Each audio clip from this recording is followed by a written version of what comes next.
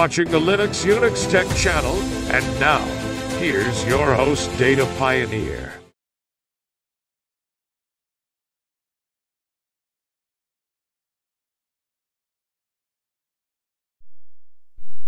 Good morning, everybody. This is Data Pioneer here with the Linux Unix Tech channel, and today is the 3rd of June, 2021, Thursday. Hope everybody's doing well out there.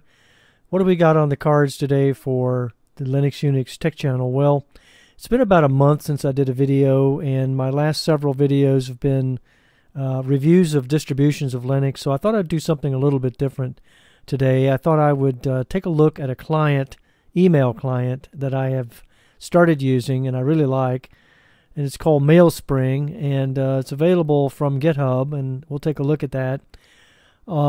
But I don't use Mailspring as a daily driver yet because I do have a Proton Mail account. If I go out here to the web and go over to Proton Mail, and here it is. Proton Mail is an email application that's end-to-end encrypted. I've had it for many, many years now. When it first started up, I can't even remember. I think it was probably 2014 when I opened the account. But if I click on, well, I have to get in. RoboForm is what I use to log into it, so give me a moment.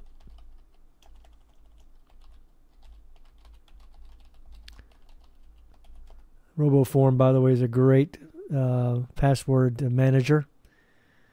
And let's get back in here and go back up to Proton Mail, and now I can get into Proton Mail. I have a very secure password on this account. I can never remember it. It's about 20 characters long. So if I get into Proton Mail, and this video is not about Proton Mail, but I wanted to show you I do have a Proton Mail account. I'll be interacting with Mailspring using this account, so I wanted to bring it up. All right, so now that I've got that open, let's go out to Foundry376, which is the GitHub site for Mailspring. This is how you get Mailspring. It is on the Foundry376 account for GitHub. So it's Foundry376 Mailspring. I'll put a link to this in the video down below, the video in the show notes, so you have it. But you can go out here and get the code.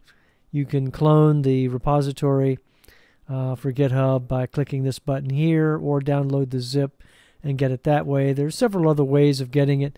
Now, Mailspring is a mail client. It's based on a previous mail client that's now defunct, but it's been resurrected. It is well supported. So if you think that Mailspring is going to go away soon, that's not the case. Mailspring is here to stay, I believe. And so it is a cross-platform application for mail.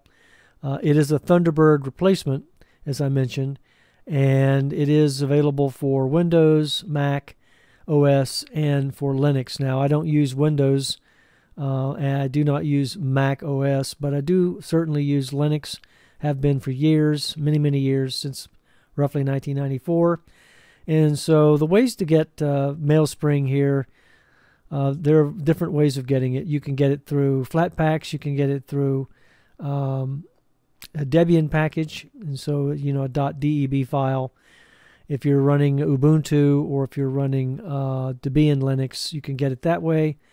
Or you can also get it if you're running Fedora, or you're running Alma Linux now, which is the replacement for CentOS. You can get it through an RPM package as well, and I'll put links to all of those down below the video so that you have those available. But the way I get it, and the way I got it and set it up was through something called a Snap package. If you haven't used Snap, you might want to take a look at Snap, because it's a great way of getting packages, especially packages that don't necessarily come with the distribution that you have. I'm using Farron OS Linux as my daily driver Linux on my Tower PC, and if there are packages that are not available, you know, as Debian or .deb files, or even tar gzip files or something like that, I can often get them through Snap packages. And the way to get Snap, let me go out here to my terminal, pull up the terminal, and Here's the terminal, and so let's look at this. So let's say which snap, and I already have it installed at user bin snap. But if you don't have it installed, you can do if you're running Ubuntu or Debian, you can do a sudo apt install snap to get snap packages.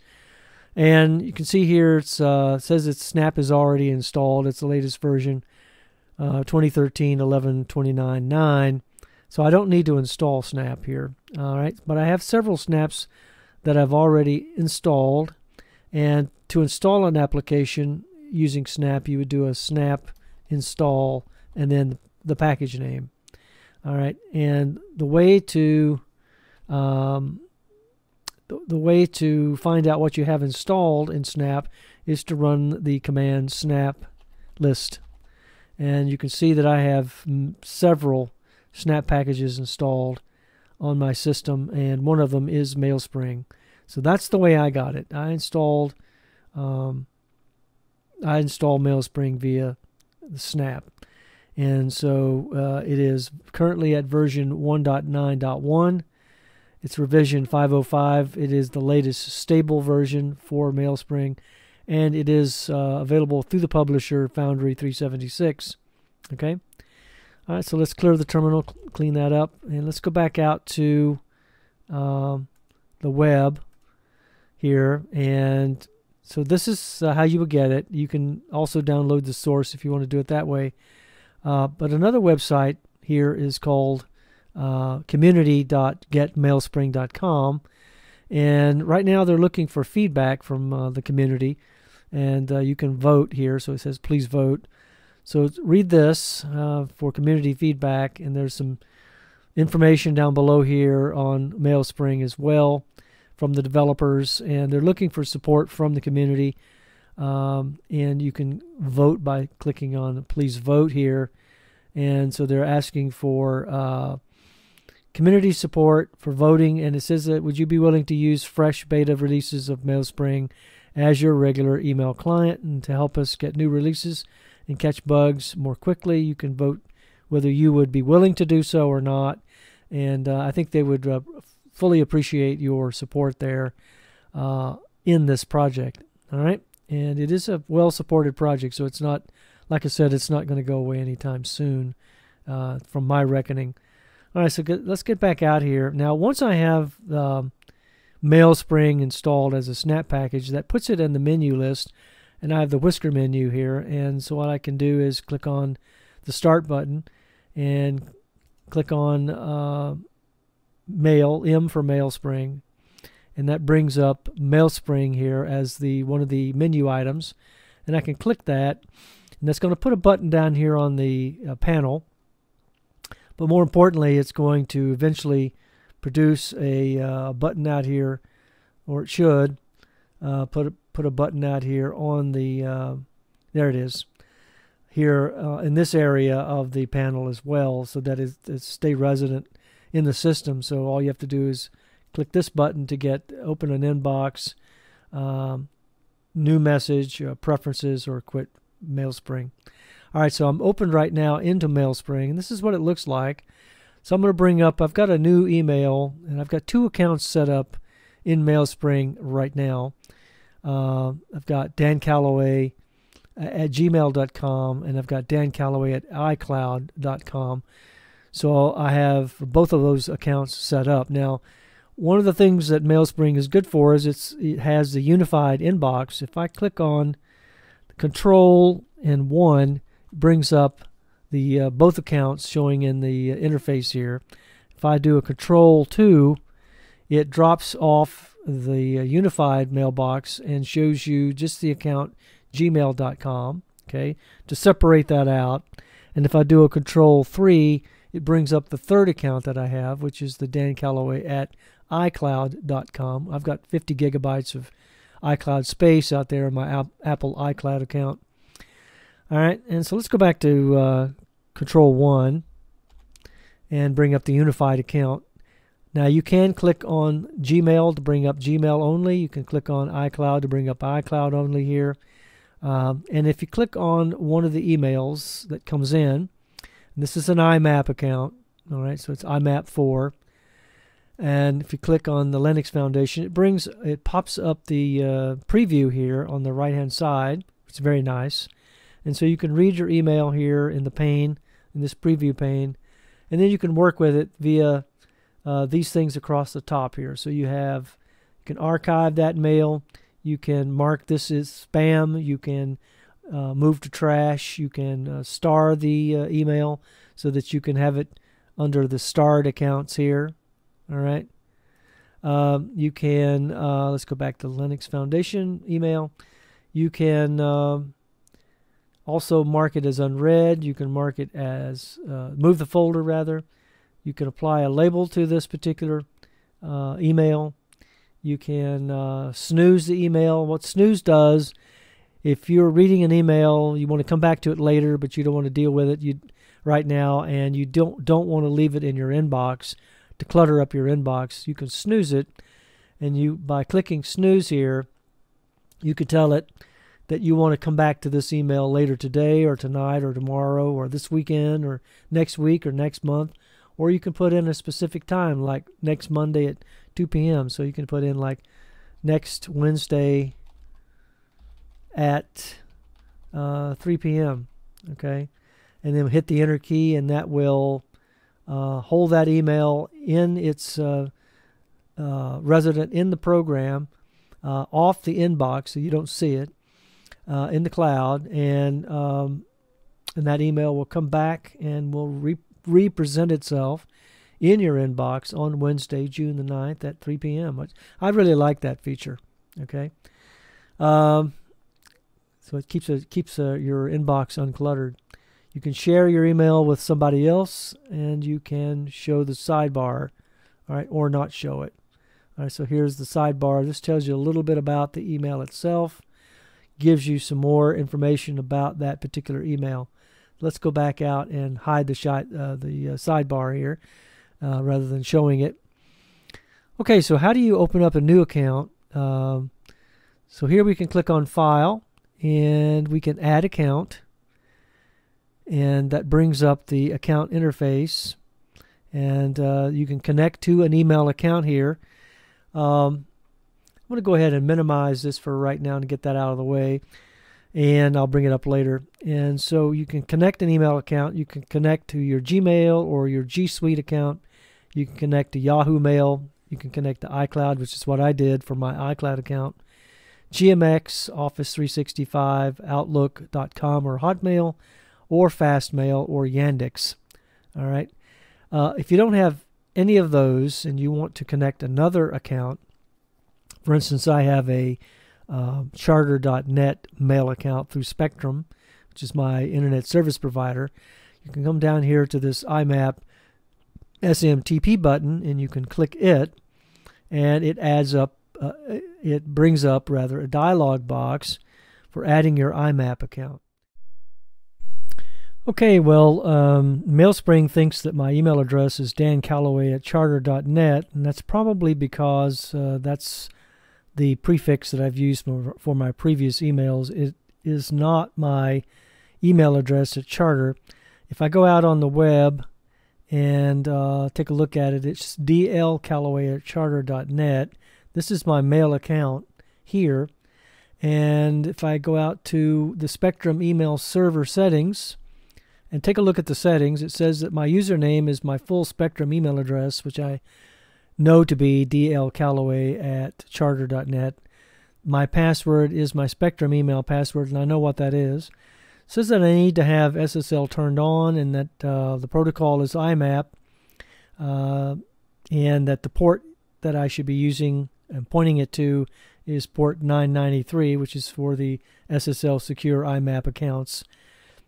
It also says that I need to be using port 587 for SMTP, and that it requires authentication as well. So that needs to be checked yes, or checked in the box next to it. Now the servers that it needs to point to for my account, since it is a charter.net account, the incoming server is mobile.charter.net, and the outgoing is mobile.charter.net. So if I go back out here to this interface for the IMAP account installation, you can see that I have Dan Calloway here, so I'm going to go ahead and replace that with DL Calloway at charter.net. I've put in the password, so that's correct. If I click continue, it says I've successfully connected my account. So it found all the other connections that I needed. That's great. And so now that I have my charter.net account set up, I can click on it, and I'm on it now. And if I go to like the top email here and click that, it brings that email up so I can read it in the preview pane as well. All right, and so that was very easy to set up, by the way. Probably the easiest email interface for setup that I've seen. I've set this up in Thunderbird, and it didn't set up quite as fast as it did in Mailspring, so I like that. Now, as I said before, if I click Control and 1, it takes me to the interface that shows me all 3 accounts. If I do a Control 2, that takes me to my Gmail only account. If I do a Control, hold the Control key down, hit 3 on the keyboard, it brings up my iCloud account. And I believe, since I've added another account, I'm just guessing now, but if I do a Control 4, yes, it brings up my charter.net account solely. All right, so I have now looking at nothing but my charter.net account, and as I said, this is my first email here. All right, okay, so now that we've got that set up, and that was very easy to do, let's go ahead and let's compose an email on the charter account to my let's say to my Proton Mail account, and let's see if we can access it. All right, so let's click that button right there for composing an email, and here it is. So let's do a Dan Calloway at, well, actually, let me just do iCloud. Okay, iCloud account, and so it's a Dan Calloway at iCloud.com, and from Dan Calloway or DL Calloway at charter.net. Subject is test email from charter account. Let's come down here, and now you can put a signature in here. I'm just not going to mess with that right now. And I will put in here, this is a test email from my charter account, charter.net account. Okay, and I'll just sign it. And I'll go ahead. Now I could do send later, which means I could set a time for this to go out, which I really like this feature in Mailspring. So I could say later today, or in an hour, or 2 hours, or this weekend, or next week. And this weekend would be June the 5th at 9 a.m. All right. And I'm assuming that my time zone is not set up properly here for this account, so it's not 11. Well, I don't know. It says 9 a.m. or 9 p.m. 8 p.m. for tomorrow evening.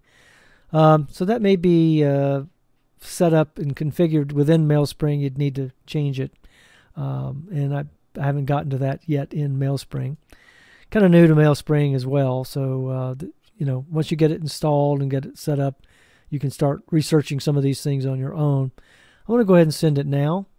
And that says that it's sending now or sending soon, and so it should be sent, and it may take a few seconds for that to come up.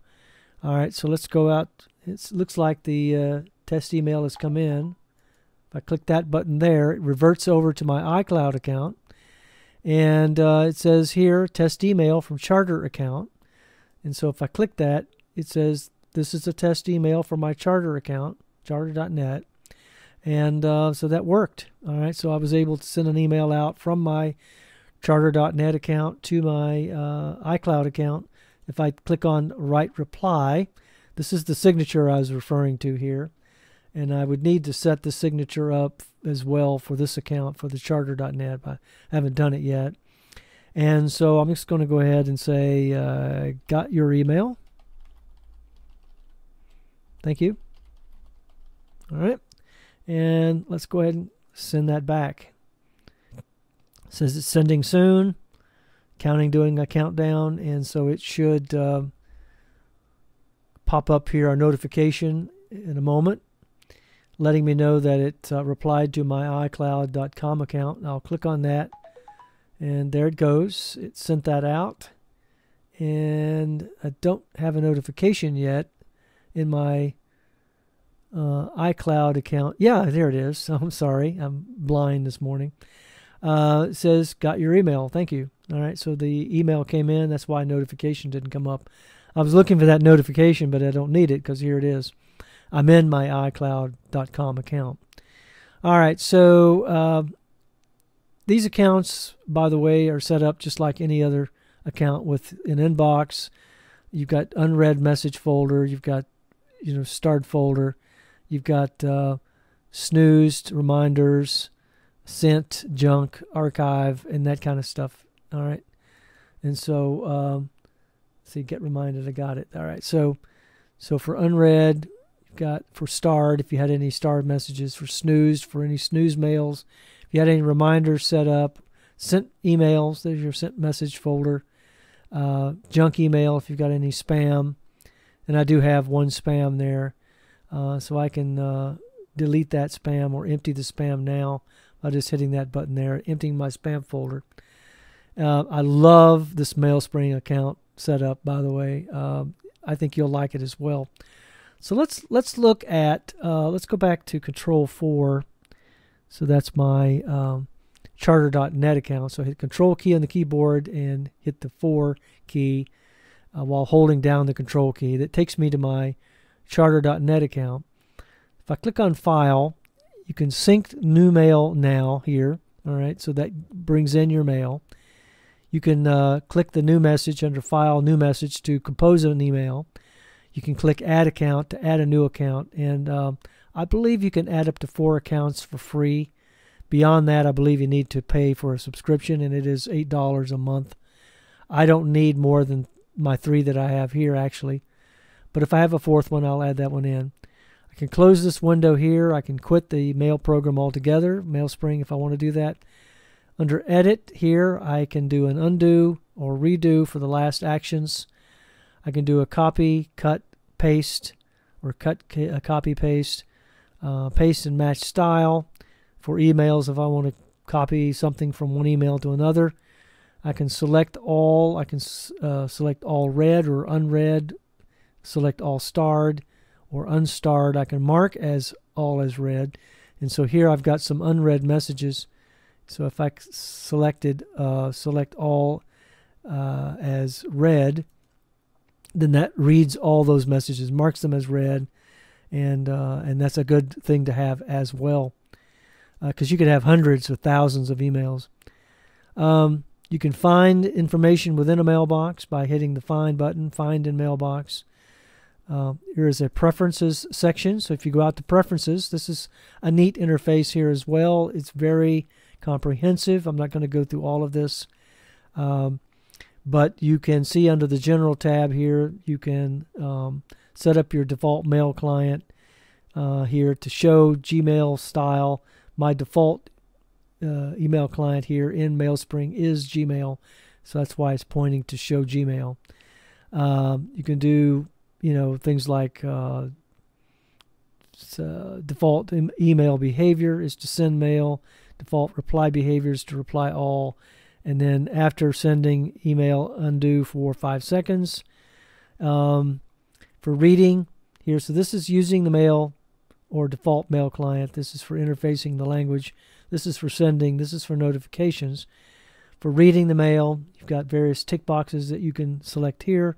For composing mail, you've got a few under here. And for attachments, you can tell it to open containing folder after downloading the attachment. Uncheck it here, display the thumbnail previews for attachments when available. For accounts, you can select that. It shows all of the accounts that you currently have set up. So I've got a Gmail account as the default, and it should tell me that it is my default account, and it does. And so here the iCloud account as well. I can click on that. It gives me my information about that. I can set up automatic CC and BC if I want to. I can do an account color, and I can change the color as well. Here I can do for my charter.net account. it says that my account label is DL Callaway. I can change that and make that something else. I don't have to leave it as dan.callaway@gmail or Dan. I could set this up and say it's Dan at iCloud because that's just user-friendly name. For subscription here, it's $8 a month, as I mentioned, and you get all these other additional things that you can do with your upgraded account. You can explore your Mailspring Pro, read receipts, link tracking, company overviews, rich contact profiles, mail templates, send later, and Stu's messages. For appearance, here you can use the single pane. I'm using the two panel, or the single panel or pane. Single pane will give you, if you go back out here, we'll just give you that single pane. All right, so let's go back out to Edit and Preferences again. I'm going to be on the two panel, and then there's the two panel vertical. I can change the theme and style here by clicking the Change Theme. Right now I've got the dark theme, as you notice, but I could set it on light theme if I wanted to, or I could set it on dark side or Taiga, Ubuntu. I could do that. And so if I go back out here, this is the Ubuntu theme. I don't particularly care for that, and so I'm going to go back and I could have changed it from the Change Theme. There is a direct Change Theme button here, and so I want to go back out to dark, select that. All right, so here we go. I'm in my inbox again now for my charter.net account. And then I can install a theme from outside if I want to. But let's go back to preferences. I've got shortcuts I can set up. I've got mail rules that I can set up. I'm not a big shortcuts guy, so I don't really mess with that other than the control 1, 2, and 3, and 4 for my mail accounts. I can set up the various folders and work with those for each of these accounts. Okay. And for signatures, I can set up the default signature. It says now the default for 2 accounts. I have 3 accounts set up, as you recall. So I'm going to go ahead and tick the charter.net. All right. And so now if I go back out to the inbox and go to my charter.net account, if I compose an email, it should have my signature down below, and it does. Okay. So that is the default. Now I could set this up for a generic so it didn't include gmail.com. I'll probably do that later. And that way it'll work for any email account that I have set up. All right, let's go back out here. For view, I can do reading pane off or on. All right, and horizontal viewing. If you want to do vertical reading pane, you can do that as well. I like the horizontal. But you can also go to inbox, go to starred, go to sent mail, go to drafts or all mail, or enter full screen. For thread, you can work with that. For developer, I don't mess with that. For Windows, I can go to all accounts, or I can go to an individual account. So I can come up here to Windows. If I want to go to my Gmail account, I can just click that, go out to my Gmail account, okay, very easily. And then for help, you can get Mailspring help here by clicking this button, and that brings up a help feature for, you can search here for various things as well. And if you go out to with help, it should have taken me out to the web, and here it is. And so it's Mailspring Community. This is the help feature that you have set up via the interface that I have here for help. All right, so getting started guide. You can get a getting started guide, and so the quick start guide here now is available, and so that you can walk through that, setting up an email account or customizing your inbox view or exploring the advanced features, for instance, digging deeper into your account, etc., etc. Let's go back out.